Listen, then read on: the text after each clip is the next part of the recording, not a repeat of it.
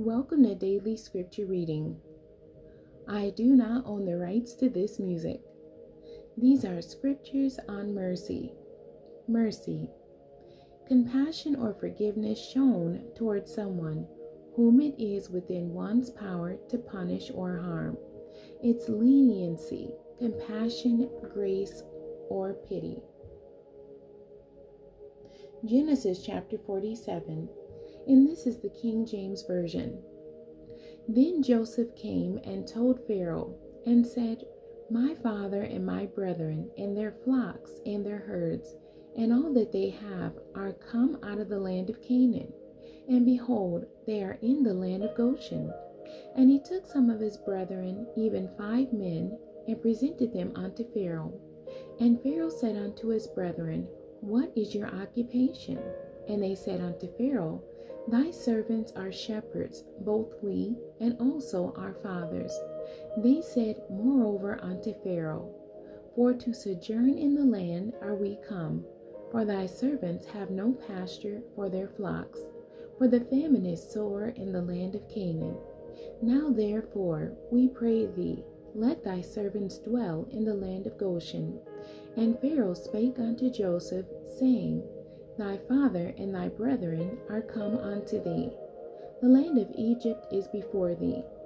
In the best of the land make thy father and brethren to dwell. In the land of Goshen let them dwell. And if thou knowest any men of activity among them, then make them rulers over my cattle. And Joseph brought in Jacob his father, and set him before Pharaoh. And Jacob blessed Pharaoh. And Pharaoh said unto Jacob, How old art thou? And Jacob said unto Pharaoh, The days of the years of my pilgrimage are 130 years. Few and evil have the days of the years of my life been, and have not attained unto the days of the years of the life of my fathers in the days of their pilgrimage. And Jacob blessed Pharaoh, and went out from before Pharaoh. And Joseph placed his father and his brethren, and gave them a possession in the land of Egypt, in the best of the land, in the land of Rameses, as Pharaoh had commanded. And Joseph nourished his father and his brethren, and all his father's household, with bread, according to their families. And there was no bread in all the land, for the famine was very sore, so that the land of Egypt and all the land of Canaan fainted by reason of the famine. And Joseph gathered up all the money that was found in the land of Egypt and in the land of Canaan, for the corn which they bought. And Joseph brought the money into Pharaoh's house.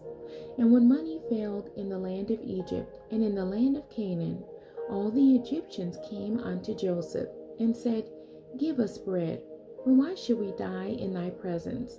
For the money faileth. And Joseph said, Give your cattle, and I will give you for your cattle, if money fail. And they brought their cattle unto Joseph. And Joseph gave them bread in exchange for horses, and for the flocks, and for the cattle of the herds, and for the asses. And he fed them with bread for all their cattle for that year. When that year was ended, they came unto him the second year, and said unto him, We will not hide it from my lord, how that our money is spent. My lord also hath our herds of cattle. There is no aught left in the sight of my lord, but our bodies and our lands.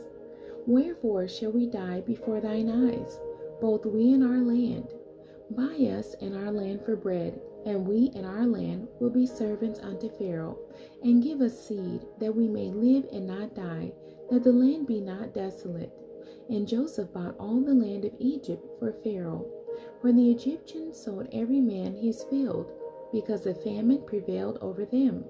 So the land became Pharaoh's. And as for the people, he removed them to cities from one end of the borders of Egypt, even to the other end thereof. Only the land of the priest bought he not, for the priest had a portion assigned them of Pharaoh, and did eat their portion which Pharaoh gave them. Wherefore they sold not their lands. Then Joseph said unto the people, Behold, I have bought you this day and your land for Pharaoh. Lo, here is seed for you, and ye shall sow the land. And it shall come to pass in the increase that ye shall give the fifth part unto Pharaoh, and 4 parts shall be your own, for a seed of the field, and for your food, and for them of your households, and for food for your little ones.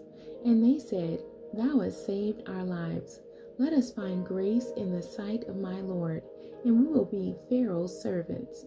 And Joseph made it a law over the land of Egypt unto this day, that Pharaoh should have the 5th part, except the land of the priests only, which became not Pharaoh's.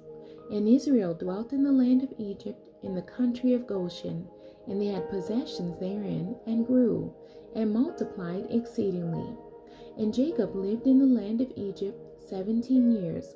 So the whole age of Jacob was 147 years. And the time drew nigh that Israel must die. And he called his son Joseph, and said unto him, If now I have found grace in thy sight, put, I pray thee, thy hand under my thigh, and deal kindly and truly with me.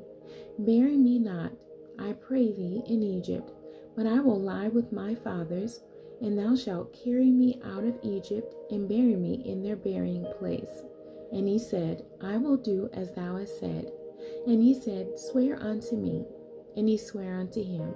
And Israel bowed himself upon the bed's head. The end. God bless you, and thank you for joining me today.